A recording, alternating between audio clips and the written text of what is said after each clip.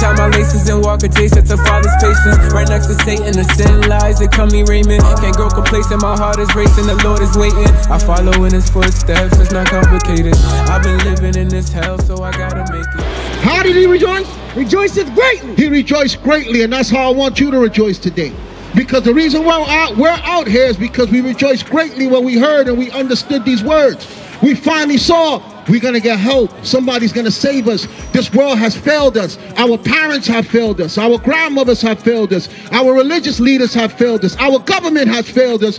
He rejoiced greatly because he knew, according to the word of God, this man is going to change the world. And he did. It's getting really real, and they don't want to live on, no. Let me show you something concerning baptism. John chapter 3, verse 25. Watch this, because John the Baptist created baptism. All right? And look what happened when they were questioning him. It's the book of John, chapter 3, verse 25. Then there arose a question between some of John's disciples and the Jews. Because when John stepped on the scene, he had his own ministry. So he said there arose a question between John's disciples and who? And the Jews. And the Jews. The Jews never seen that. They never heard that before. Somebody taking people and dipping them in water. So they were questioning him. What's this stuff you're doing now? Read on. About purifying. About you dipping people in water and saying that you're purifying them for God. Read on. And they came unto John and said unto him, Rabbi, he that was with thee beyond Jordan. Which is Christ. Christ was with him beyond Jordan. Read on. To whom thou bearest witness. They said, you know who we talking about. Read on. Behold, the same baptizeth, and all men come to him. They said, now everybody's following him. You was dipping people in water. We're confused. Who do we follow? Do we follow this guy or do we follow you? Read on.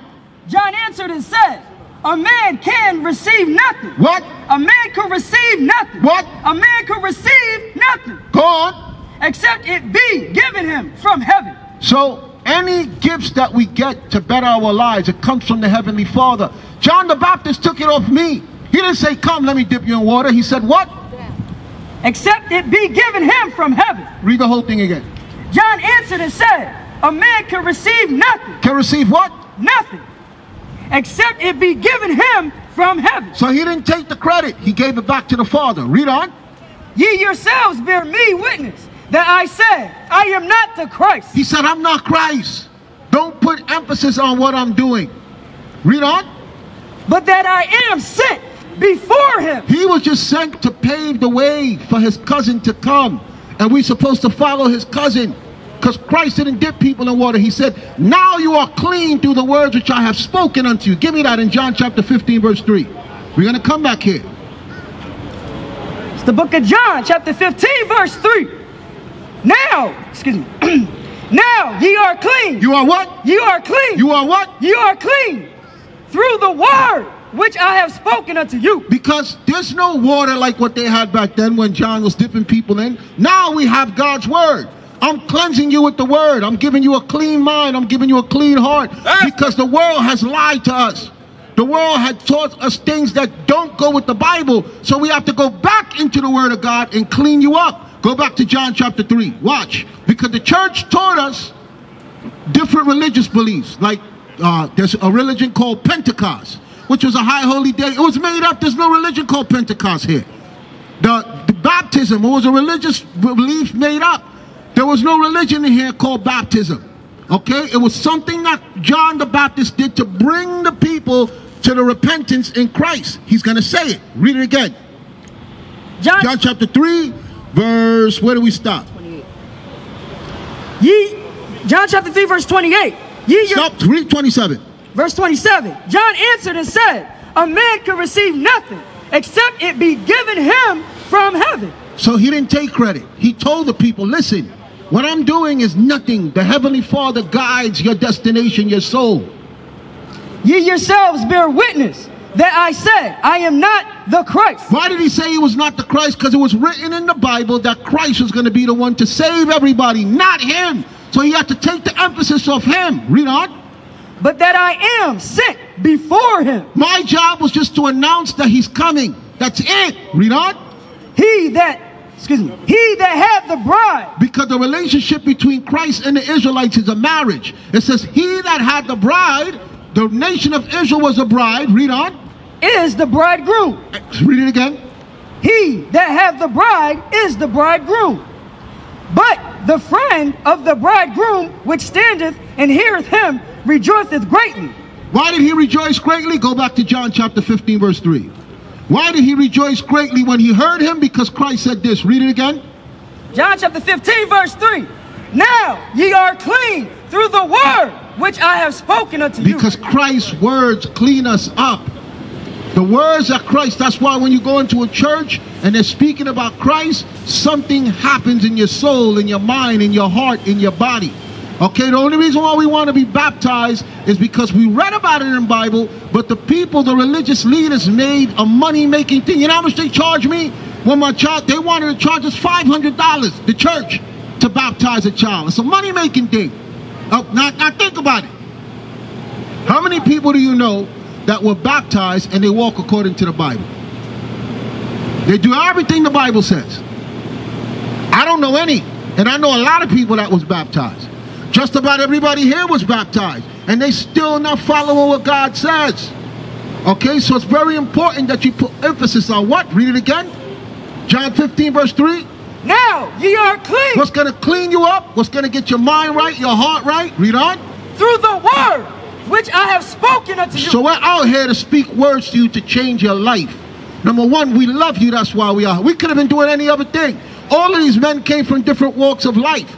I didn't believe in God because my mother sent me to a church with the white shirt, the hard bottom black shoes, well, put the oil in my hair and brush my naps and say, go to church. And I would fall asleep in the church because they kept telling me, and they made us stop. I would only wake up to sing and then sit my black behind down and go right back to sleep. Because they weren't speaking any words that were meaningful. Nothing that would make me change. I know numerous people, you dip the baby in water, then the baby grow up, the baby's on drugs, the baby is using crack, the baby's selling crack, she's a whore. Why does that not work? Think about it. Why does it not work? Because the churches are teaching you the wrong thing. What changes us is a good heart and a good conscience towards God. That's right. Go back to where he was in John chapter 3. Watch this. John chapter 3. Verse 27. Let's bring it home now. Let's bring it home. Verse 27. John answered and said, a man can receive nothing except it be given him from heaven. So the first thing you have to understand is for change to come in your life, we have to listen to the Heavenly Father, not man. Give me Jeremiah 17 verse 5. This is why we don't listen to man. This is why we don't listen to man. All men on this earth have failed us. Even me, I failed you. That's why I'm out here now trying to make your life better. I don't want to go before the Father, leave this earth, and I didn't change nobody's life. Right. So this is what God says concerning that. Jeremiah 17 verse 5. Jeremiah chapter 17 verse 5. Read on. Thus saith the Lord. Who? Thus saith the Lord. Who? The Lord. Read on. Cursed be the man that trusteth in man. So when you walk away from here, sister, don't trust no man that's coming with his own agenda. You trust people that's showing you what God says. Read it again.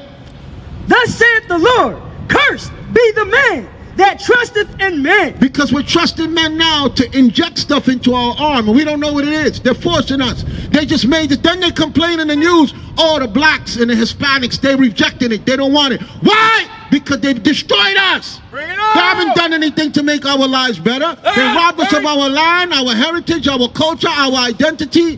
They did the Tuskegee experiment. You know what the Tuskegee experiment is? The Flint, Michigan, the water. Okay, they poison our food. Why should we trust them now and go and line up and let them stick things in us? I'm not an anti-vaxxer. If you could prove to me that this stuff is going to stop the pandemic, the stuff that's going to line up, and I'll take it. But guess what? You've been lying to me for a long time, and the Bible says what? Thus saith the Lord, cursed be the man that trusteth in man. So if you walk away from here with anything, God says don't trust man. And I don't trust no man. If they're not coming with what this Bible says, I'm not listening to them. Read on. And maketh flesh his arm. Don't rely on the fleshly arms of man. Rely on the spiritual arm of God that wakes you up every day, that makes sure you eat, that heals you, that created the sun, the moon, the stars. Because this world don't believe in a God. Right. They believe in evolution. They believe that an explosion happened. You ever heard of that? Okay, they believe that an explosion happened and that's how all this came about. Man made that up. That's foolishness. There's a divine order to how things work. It has to be someone behind with a heart, with a mind, with a body, with compassion. Because he said he made us in his image. What we have, he has. So I'm listening to him. Read it again. Thus saith the Lord, cursed be the man that trusteth in man, and maketh flesh his own, and whose heart departed from the Lord. Men's heart have departed from the Lord. That's why the world is the way it is now. Okay, think about, did you think in 2019, in 2020, you'll be standing with me wearing a mask? Okay, and the world is telling you, there's people telling you, look, this stuff came from someplace. It didn't just happen. There's too much people trying to wake up and speak and say, look, I know science. I worked on this stuff. It came from somewhere. The president was saying it's the Chinese disease because they said that it was created in Wuhan, China. Then they was like, no, stop lying, Mr. White Man. In 2015, you sent it to Wuhan, China. You paid us money because Dr. Fauci came out and he said it. They put him on the spot before the officials and he said, look, we sent it there for them to research on it. Why research when in 2015 a moratorium was passed saying don't mess with it no more. It could only kill people. Now all of a sudden it's on us, and the people who are pushing it are for population control. Okay, it doesn't make any sense. Like I said, if you could prove to me, because the people who are behind it, God said don't trust them. And they never had our best interests at heart. Now, because we're curious about what's happening, we don't want it in our bodies, they said we're going to fire you from your job. We're not going to let you in the store. We're not going to let you on a plane. Why? It don't make no sense. That's all I'm asking is for things to make sense. And the Bible says don't trust man. Go back to John chapter 3. Let's go. Let's finish what she was saying about baptism. Shalom, Israel. This is Bishop Nathaniel. I want you to know that you can view all our Sabbath classes live on IUIC TV. That's right, I said on IUIC TV. Download the app today. Shalom. Because I don't want her to walk away from here without the gift of God, the proper understanding. John chapter 3, verse 27. John answered and said, a man can receive nothing except to be given him from heaven. Let's watch this now. Let's watch this. How many churches you see the pastor baptizing babies for years? 10 years, 15 years, 20 years. Then you find out that that pastor was molesting little boys, having sex with the women in the church, stealing money, and he just dipped you in water as a baby. The Bible says what? Read 27 again. John answered and said, a man can receive nothing except to be given him from heaven. That man that dipped you in the water was a demon. It just took time to manifest. That wasn't of God. Read on. Ye yourselves bear me witness that I said, I am not for Christ. Because Christ is the way, the answer. Okay? That's why the whole world is waiting on his return. Whether you believe in the Bible or not, time revolves around his life and his death. That's why anything before Christ we call BC. The reason why you're in September 30th, 2020 is because of his birth and his death. When he was born, time stopped and restarted. You're on a countdown to the end of the world because he said he's coming back to judge the earth. So everybody want to dismiss him and act like he don't exist. Why did they change time on that man? If he's a fictitious character, why does so much emphasis put on him? Why are so many people saying, I'm washed in the blood of Jesus? Why? That's what you got to ask yourself. That's why we're out here. We can answer you according to the Bible, not according to our opinion. Don't believe no religion. Religion is man-made. Read on. But that I am sent before him. John the Baptist was sent to pave the way for Christ. He was important 2,000 years ago, and he's important right now. Read on. He that hath the bride is the bridegroom. Because it's a marriage between Christ and the Israelites. Christ is the groom, the Israelites are the bride. But the friend of the bridegroom, which is John the Baptist. John the Baptist was a friend of the bridegroom, which is Christ. Which standeth and heareth him. He's not listening to him. How does he feel as he hears Christ's voice? Rejoicing. He does what? Rejoicing. He does what? Rejoicing. So I want you to rejoice in what Christ says, not being dipped in water by lying fake men that just want to take money from you and use you. And it has no profit in your life later on. These words have profit. That's why we're out here. Because we believe in the Savior. We believe in our King. We believe in our leader. This government has failed us. So we rejoiced when we heard these words, and that's why I'm out here trying to get you to rejoice also. Read on. Greatly, because the bridegroom's voice. Read it again. Rejoice greatly. Read the whole thing. He that hath the bride is the bridegroom, but the friend of the bridegroom, which is John the Baptist, who was dipping people in water, he's the friend of the bridegroom, which standeth and heareth him. He stopped what he was doing to listen to Christ. Rejoiceth. And he rejoiced because he knew, according to the Bible, that this man is going to save everybody. Read on. Greatly. How did he rejoice? Rejoiceth greatly. He rejoiced greatly, and that's how I want you to rejoice today. Because the reason we're out here is because we rejoiced greatly when we heard and we understood these words. We finally saw we're going to get help. Somebody's going to save us. This world has failed us. Our parents have failed us. Our grandmothers have failed us. Our religious leaders have failed us. Our government has failed us. He rejoiced greatly because he knew, according to the word of God, this man is going to change the world. And he did.